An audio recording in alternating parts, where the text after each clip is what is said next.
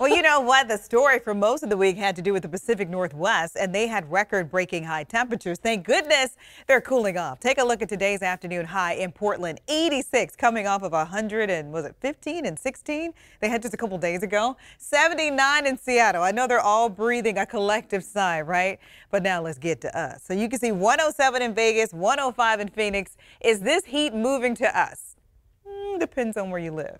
I know. I'm a tease. 96 degrees in Sacramento was the afternoon high, and as you move up to parts of the valley, that is where you're going to have the best opportunity for a triple-digit high because those locations will not be benefiting from a nice Delta breeze. So for your weather headlines, the Delta breeze will be impacting areas that are closest to the Delta. Afternoon highs will be rather seasonal. Remember, we are still dangerously hot, so that is always something you have to keep top of mind because Sierra thunderstorms remain in the forecast, and some of them could have dry lightning, which could give us new fire starts. Something else, of course, we're dangerously dry. Just how dry? Here is a look at the latest drought monitor index that came just a couple days ago. You can see exceptional drought for 33% of the state, and that does include us. Extreme drought for 85% of the state and 95% of the state of California looking at severe drought conditions. Here is the best likelihood for isolated to scattered thunderstorms in the forecast for tomorrow.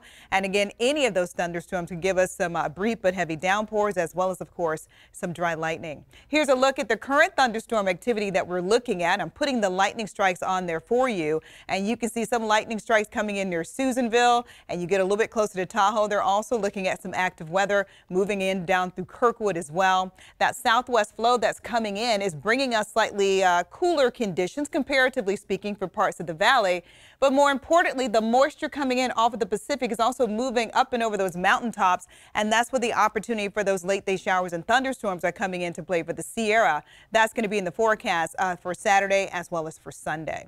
Here is a wonderful photo sent in by Terry. If you have a nice photo of how you're enjoying the holiday weekend, you can always send it to us courtesy of the ABC 10 app. So afternoon highs tomorrow in the foothills, 92 in Placerville, 93. That was my watch. 93 in Jackson, 94 in Auburn. I know, don't you love technology? Tahoe for the next 5 days, 83 for Saturday, 80 for Sunday, mid-80s Monday and Tuesday. 64 for San Francisco, 70 in Oakland, 79 in San Jose, so cooler near the Bay. Mid to upper 90s when you hit that valley floor, the closer again that you get to areas away from the Bay and from the Deltas where you see the hottest temperatures. For example, 93 in Sacramento, 100 in Oroville, right? I'm glad I live near Sacramento. So 10-day forecast you can see for the 4th of July, 93, and hot extreme weather possible as we move into the next upcoming weekend.